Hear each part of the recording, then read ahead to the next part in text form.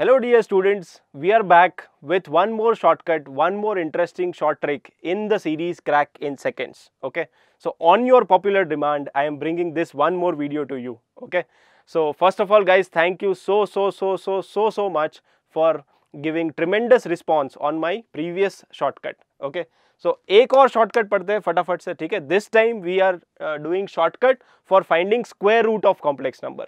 Okay कोई भी एक कॉम्प्लेक्स नंबर गिवन है, okay literally any complex number in this universe, and if you want to find out square root of that complex number, then easily we can find out square root of that complex number just in seconds.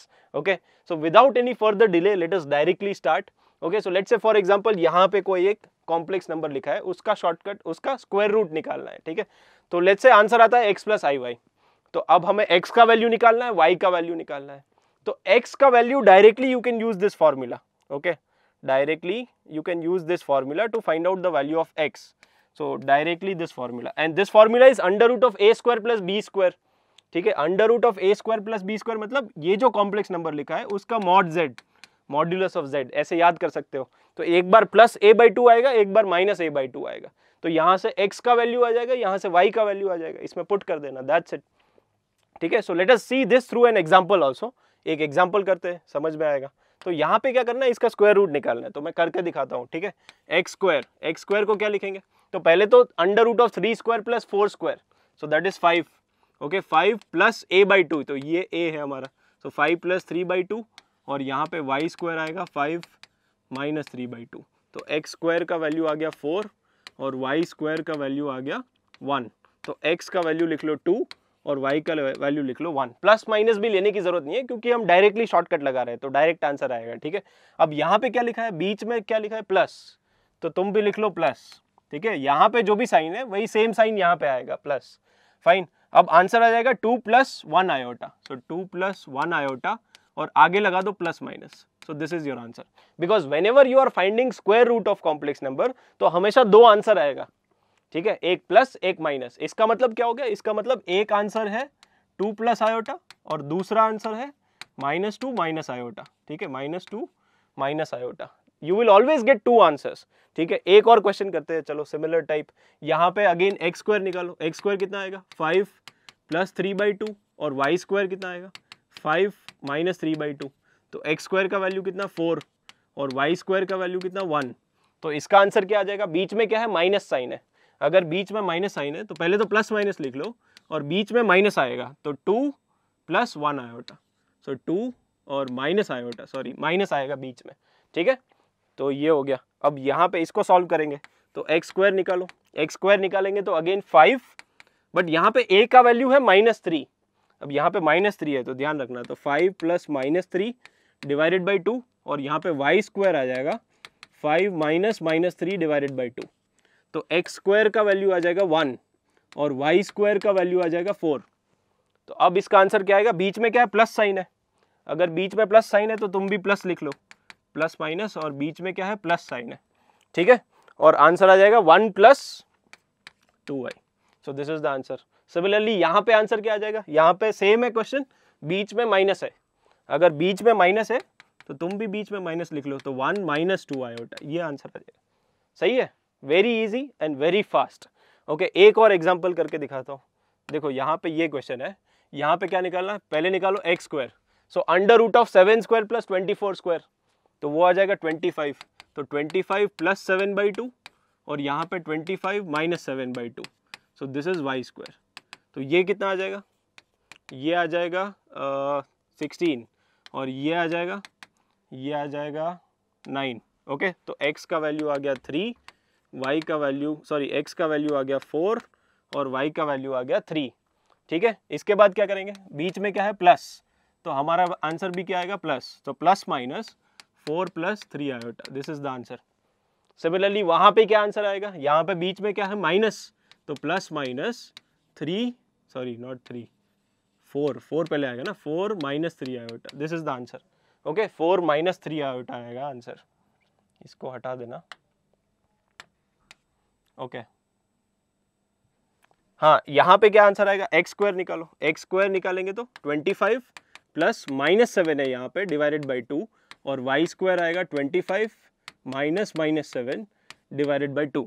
तो x square का value आ जाएगा 9 और Y square का value आ जाएगा 16। Okay, तो x आ गया 3 और Y आ गया 4, बीच में क्या है प्लस, सो बेसिकली 3 + 4 आयोटा और आगे प्लस माइनस, 2 आंसर आएंगे हमेशा। ठीक है, यहाँ पे क्या गया सिमिलरली 3 - 4 आयोटा आ जाएगा, दैट्स इट, और आगे plus minus, so this is your answer. Easy है, ठीक है, बहुत ही आसान है। एक और क्वेश्चन कर लेते हैं, चलो फटाफट ये क्वेश्चन करो, one more question, shortcut I think now you understood.